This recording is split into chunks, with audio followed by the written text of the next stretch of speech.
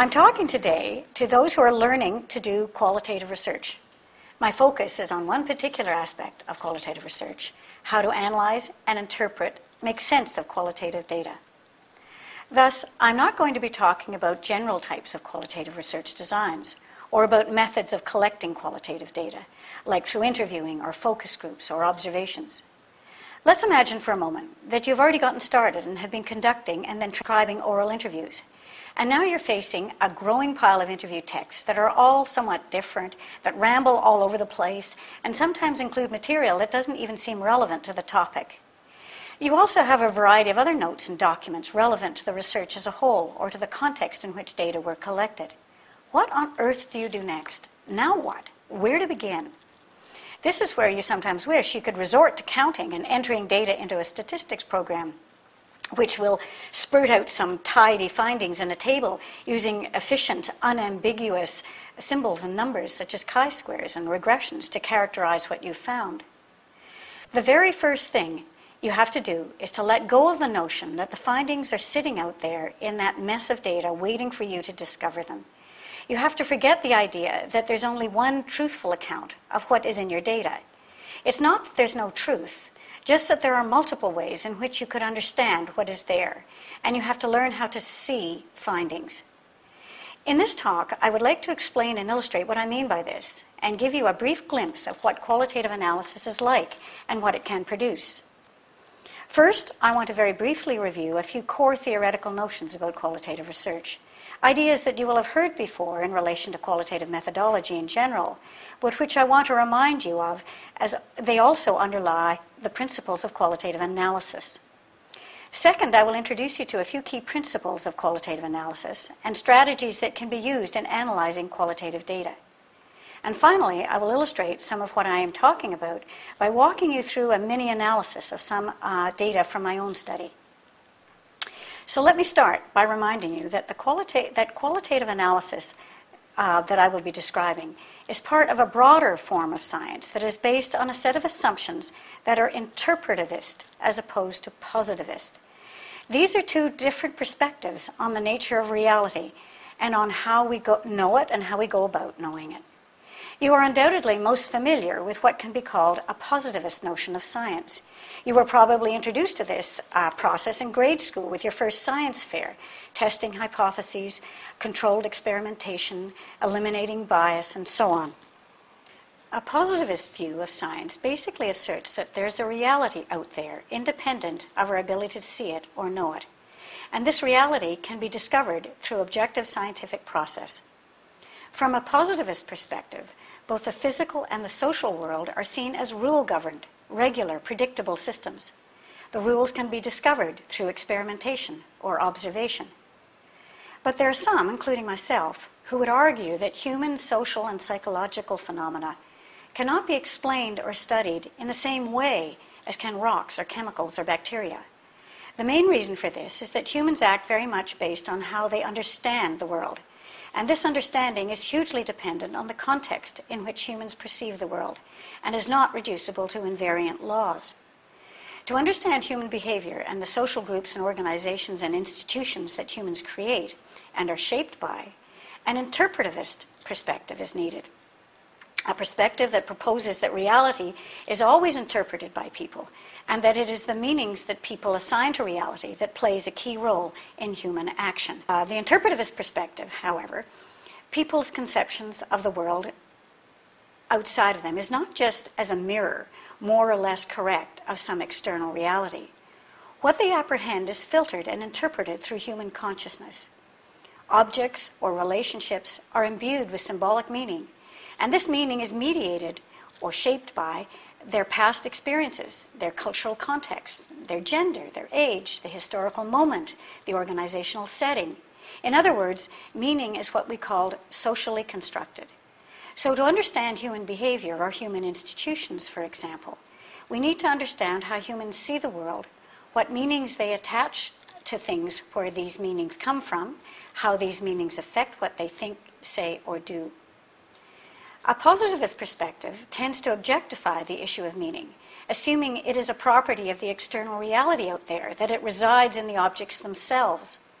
An interpretivist approach assumes that reality is always interpreted in particular contexts, and that meaning cannot be read off the object itself. It is important here to distinguish between qualitative data and qualitative analysis. Lots of researchers use qualitative data, but not all also do qualitative or interpretive analysis of these data. Thus, you can find what I've called Type 1 and Type 2 qualitative research. Both types of qualitative research use qualitative data, i.e. data that has not been converted into numbers. But Type 1 then takes a positivist approach to analyzing the data, while Type 2 takes an interpretive approach. In Type 1, researchers typically use qualitative data, say interview transcripts, but they analyze these data in a quantitative or positivist way. They do content analyses, noting the frequencies of certain words or reported events. They treat what people think or feel as objects that people possess, like attitudes or emotions or perceptions, which are seen as relatively objective attributes of individuals, things that people have or hold in their minds. They restrict the analysis to things that are readily observable, to what people actually say, for example. What people say, the words they use, are taken more or less at face value, as having meanings that are relatively fixed, that can be determined objectively by, say, having multiple observers agree on what the true meaning of spoken data is. There's lots of Type 1 qualitative research around, particularly in the health sciences, where positivist science is the dominant mode of understanding phenomena. I am not going to be talking about Type 1 today, but if I did, I would argue that it is a rather flawed exercise with limited potential for illuminating the human social condition and human experience, mainly because it does not meet the methodological requirements of either positivist or interpretivist science. But that is for another talk. I am, however, going to give you a peek at what Type 2 qualitative research might look like, the kind that uses not just qualitative data, but qualitative analysis. So let's turn to considering some of the key ideas underlying qualitative analysis. Just as there are lots of different types of qualitative research designs and types of data, there are also correspondingly many different ways of doing qualitative analysis. I'm going to talk mainly about how I approach analysis, but be sure to remember that there's no one right way, just a bunch of principles that can be applied in different ways. Let me review some of these principles.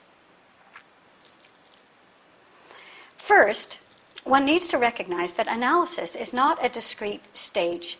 It starts the second you start thinking about your project and runs through your research. It isn't something you do all at once the data are in and are typed up. As you collect data, you start to reread and re-listen to your data, not just to iron out problems and to reframe the next interview, but because you want to start understanding what you are getting, which will inform what you might ask for or listen to or watch out for in gathering subsequent data. Analysis is continuous throughout the research process. A second important principle in qualitative research is the issue of meaning and its interpretation. The assumption underlying much research is that people act on the basis of how they see the world, the meaning they attach to things. The idea is, if we can understand how they see the world, what their logic is for reasoning, that will give us insight into what they say and what they do. However, meaning is not such an easy thing to determine. As I said earlier, facts do not just exist out there with inherent meaning that is apprehended universally in the same way. An important access to meaning is through language. Words or symbols are indicators of things, ideas, feelings, worldviews. But the same thing can have many meanings, and meaning is dependent on the context. Consider this. I love you, Denise. What is being said here by the speaker? What do these words mean? If we add but one detail, intonation, we see how the meanings change. The first, I love you, Denise, not that other guy. I love you, Denise. I don't just like you. I love you, Denise, not that other woman. The inflection alone creates vastly different meanings and implications. And this is before you even add in all the other contexts. Who is this exchange between? Where is it happening? What does it concern, etc.? All of which contribute to the interpretation of this sentence. The important point here is that the meaning of those words does not reside in the words themselves. It is relational, constituted by a whole host of contingent contextual circumstances, and always from the standpoint of the person doing the interpreting. This is true for all manner of phenomenon. Take, for example, the meaning of a wink. A student in the class winks. What's the meaning of that eye movement? How could we interpret it? A wink may have conscious intent to the winker. Something is being communicated to another student. A social gesture. You don't wink to yourself. The winker could mean, see, I told you so, referring to something they both acknowledge, like, I told you this class would be boring. But it could also have a different meaning to the receiver of the wink, the winkee. This student might see it as a flirtatious gesture and be offended or pleased rather than it being acknowledgement of a shared ongoing idea. Or another student, not part of the wink exchange, may perceive it as a gesture of exclusion. The wink here means being left out, not belonging. And there is also meaning outside of the immediate participants. The wink also has meaning to the analyst observer. A sociologist like me, for example, might see other significance in the wink. For example, I might see it as a marker of social distinctions. Winks are generally not exchanged between those of unequal social position. So it might be an indicator of social groupings among students. The context isn't just the classroom or immediate circumstance. Winks and facial expressions have very different meaning in different social classes, in different cultural communities, in different historical periods. So when we're talking about meaning, we need to recognize that meaning does not reside in the phenomenon itself. It is always mediated through interpretation. There can be multiple meanings at the same time. There can be intended meanings and latent meanings. Meanings are always contextual. Meanings are generated at the individual cognitive level and at the societal level. But this is not to say that anything goes, or that interpreting meaning is an ad hoc business. The challenge of qualitative research is to be able to problematize or critically examine meanings, either what research subjects say or the meaning that we researchers attribute to phenomenon. This is not at all easy, because much of meaning is deeply embedded, unconscious, taken for granted, rooted in broad institutional structures. And much of the meaning we are interested in is beyond the articulation, so cannot be achieved just by asking people to clarify what they mean. And it's very hard to suspend meanings we as researchers bring to things.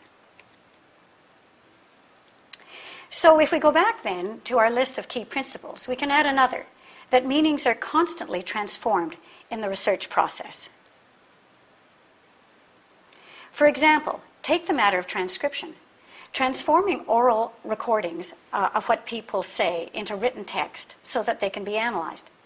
Although you might think of transcription as just a straightforward technical procedure, it is a highly transformative process that loses and adds critical detail needed for adequate interpretation.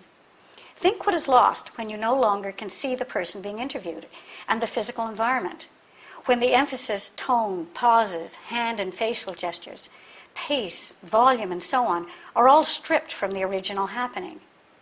Yes, there are some ways of getting that into the transcribed version, and you do see very fancy methods of semiotic transcription that records the length of the pauses and so on.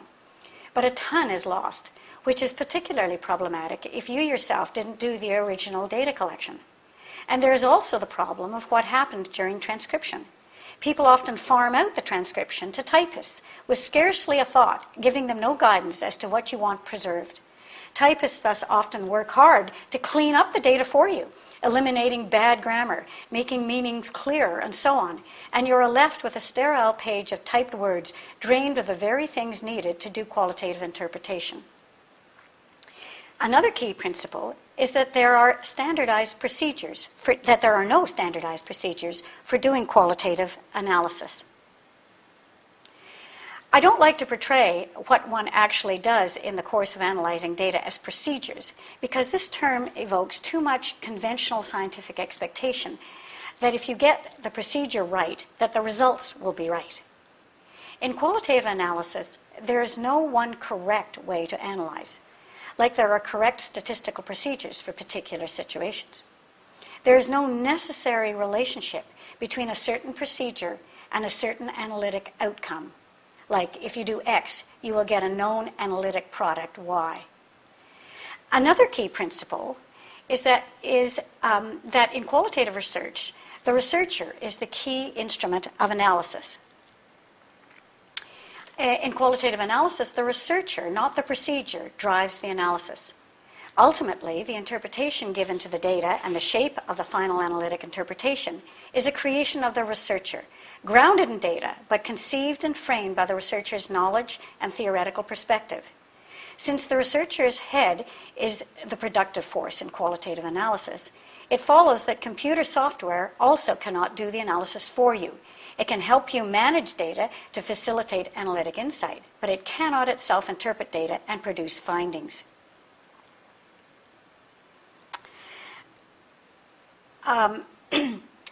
Another principle is that there isn't just one interpretation. There can be multiple accounts of what is going on. The truth of what is being studied is not out there awaiting the researcher to make sense of it, to discover it. There are multiple senses that could be made of any phenomenon. It is not irrelevant what is out there, however. Qualitative research isn't just manufactured in the researcher's imagination. This is research, not fiction. So also there are more than one valid interpretation that can be made of a set of phenomena. Not all interpretations are equal. They can be more or less convincing and trustworthy depending on how they are grounded in the data and in relation to other knowledge and theory.